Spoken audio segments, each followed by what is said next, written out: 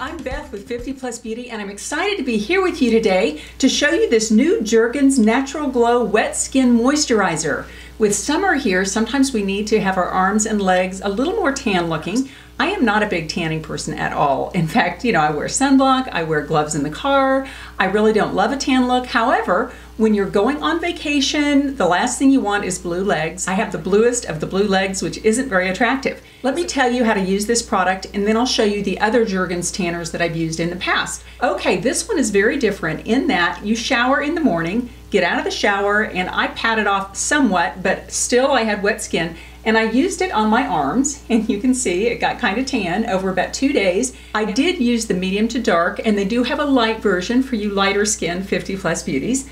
But you put this on, and then you don't really towel it off. You get out of the shower, and you can still feel it wet, and then you might pat it a little bit dry with the towel. It doesn't really matter though. It's kind of a magical thing. I'm surprised because it's not like other self-tanners that you have to make sure you've left it on.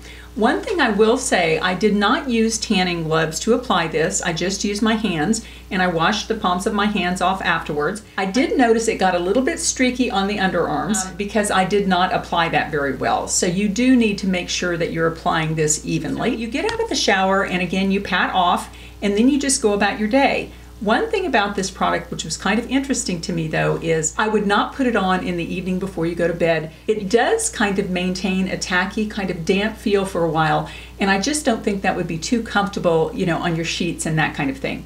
One thing that really is surprising about this though, which is different than some of the products I've used in the past, is even if you pat it off almost immediately, it does not turn your towels or your sheets or anything like that brown. You really can't see that. It doesn't wear off on your clothes either. Skin. After showering with the water off, glide the lotion evenly onto wet skin. Start with about a dime size amount on each arm and a quarter size on each leg.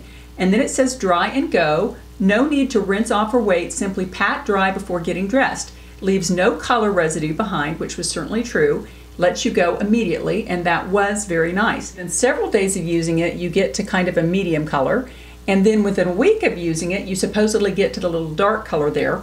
I did not want to go to the dark color. This was after 2 days, and I felt like that looked just dark enough. And I will show you the pictures so you can see.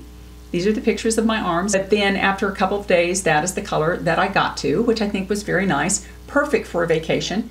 I don't use them unless I'm going off on a vacation because I have this body that soaks up sun, and so just walking around without sleeves in the summer, I do get tan looking. They did send me this product, but my review is 100% my own. I will tell you, I do love the Jergens self-tanners, and in the past I have used this Jergens Natural Glow, and I actually still have several bottles of this, and I would continue to use this. This is more of a gradual tanning product. You don't use it after the shower. You just put it on like a moisturizer on your skin, and it does work over several days. I really did like this product. However, I think I really like this one even better because it seemed like this tan came up a lot more quickly. This was a much more gradual product.